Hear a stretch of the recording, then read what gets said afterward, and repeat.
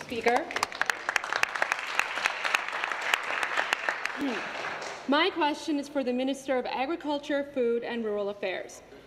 As we celebrate Ontario's 20th Agriculture Week, I'm reminded of farmers in my riding of Carleton, farmers like Graham Green and Janet Akers-Smiley, and all they do to put food on Ontario's tables. However, it's also been a tough week. The USMCA will result in significant market access being given to the U.S. at the expense of Ontario's farmers.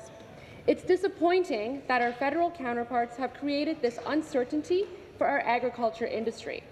Last week, our Premier and Minister of Economic Development, Job Creation and Trade went to Washington, sending a strong message that Ontario's farmers remain top of mind.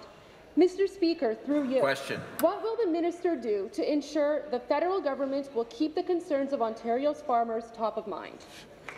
Minister of Agriculture, Food and Rural Affairs. Thank you very much, Mr. Speaker, and thank you very much to the member for the question. Our farmers are the bedrock of our communities, and we are reminded of their contributions during Ontario's 20th Agriculture Week. Indeed, it's been a rough start for the week for our supply-managed sector following the USMCA. However, the Premier and I have taken immediate action to do everything in our power to help our farmers. We have met with our supply-managed stakeholders to assure them that we are calling on the federal government to compensate our farmers for their losses. The federal Minister Freeland has mentioned our farmers will be compensated fully, fairly, and for the concessions that they've made, and we will hold them to account for that. Protecting our farmers ensures that our food is protected, safe, and of the best quality.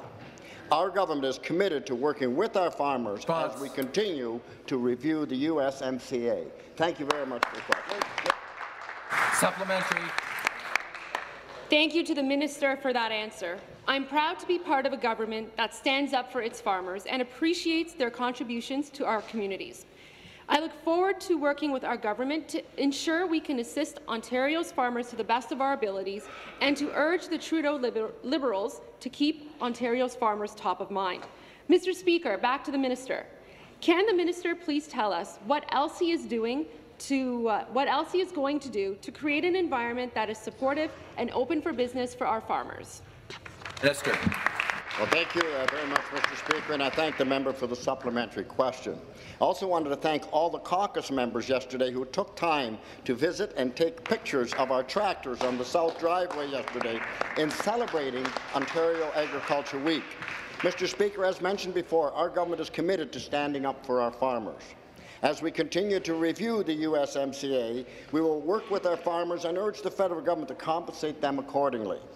Our natural gas expansion plan, if passed, will put more money into the pockets of farming families and businesses so they can continue to provide for more of the best quality food. Our plan to scrap the cap-and-trade carbon tax will also do the same, if passed, to put more money back into the pockets of taxpayers. We're cutting red tape and regulations as seen first through our changes to our wildlife damage compensation program, with more announcements to follow. On June the 8th, our government was elected to make Ontario open for business again.